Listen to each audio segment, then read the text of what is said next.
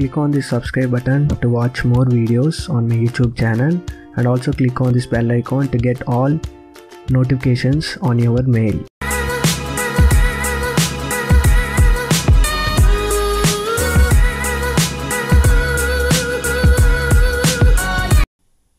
Hi friends, in this video I am going to explain array edit command.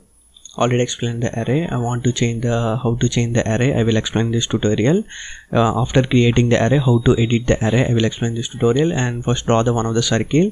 For to explain, I am giving the one of the circle of some of the diameter of 100 diameter. All dimensions are mm. I selected the no template with metric of the file, new file, and the one of the circle is created on the 100 diameter. On the other point of the circle, I am giving the diameter of 25 diameter of the one of the circle is created. I want to create by using the array command. Go on to the array and select the object. After selecting the object, it asks the number of items are required, and select the polar. First of all, select the polar and select the specific pointer point of array. It asking, I am giving the base point. I am select the base point on the command line and select the center of the circle and give the instances or items. I am giving the instances to center point of the base point, and I am selecting the base point. After selecting that and select the base point, I am giving the center of the circle, and then the circles are created. I am selecting the polar. Next you want to select the base point and give the instantaneous to 5. You want to give the instantaneous, go on to the items, and I want to give the 6 only. Keep it as same. I'm giving the 6 and click on enter. The 6 circles are created on the diameter of the 100 diameter. I want to edit, how to edit, what are the features are available in the edit array. I will explain this tutorial. And select the array. After selecting the array, edit, and the source and the replace and the base point items, angle between and the fill angle, rows, levels, and the rotate items, and the reset exit. If these are options, I will individually I am selecting. When you select the source object, it will show the source object of the associative array can be edited while in an array in the editing state only. It is not in the editing state, then only the source object is not found. I will explain my next tutorials how to give the in multiple objects. I will explain the source object, and next go on to the array edit. What are the features available? Next let's go and go on to the select array. After creating the array, select the array, then only edit will possible, and go on to the edit. I want to replace and I want to explain the items, and I want to explain the replace. You want to replace at base point, you can items. I'm giving these all 6 items. I'm giving the 8 items on this field. On that field I'm giving the 8 items. Then 8 items are created. You want to change the angle between the circles. You can also change. It is showing the 45 degree. I'm giving the 40 degree because the 40 degree I'm minusing the one of the 5 degree. The distance between the changes. You give the 45 degree.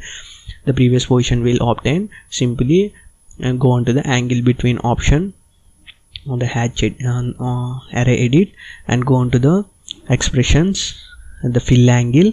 You want to give the rotation of the angle. It is showing the 315 degree. I'm giving the 300 degree. The rotation of the angle changes is nothing but the 360 degree angle of the total rotation.